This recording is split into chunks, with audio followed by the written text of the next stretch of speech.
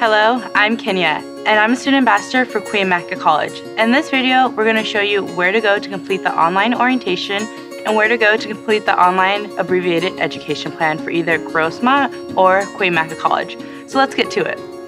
We'll begin by going to your college's homepage by typing grossmont.edu or cuyamaca.edu.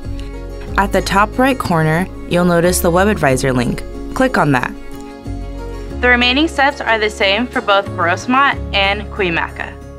Once you log in successfully, click on the student menu.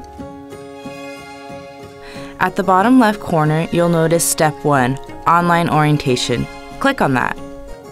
You'll then need to continue the online orientation by clicking the Online Orientation hyperlink. Choose the version you like to complete the online orientation.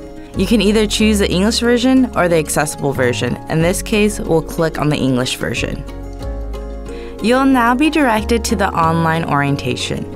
In order to meet the requirements, you have to complete the first 3 modules: your first steps, academic goals, and college success. We do, however, encourage you to complete all 6 modules as there is pertinent information in each one of them.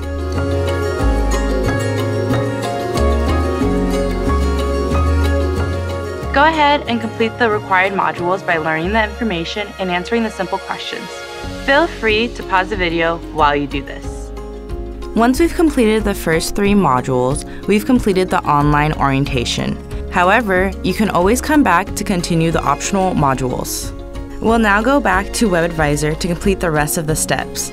Once you're back on the Web Advisor page, click on Student Menu again. Under the same section, click on Step 3 Advising. This will create your abbreviated education plan.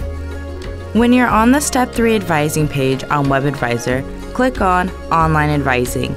You will then be redirected to either Grossmont or Cuyamaca's College Abbreviated Student Education Plan, Online Assistant.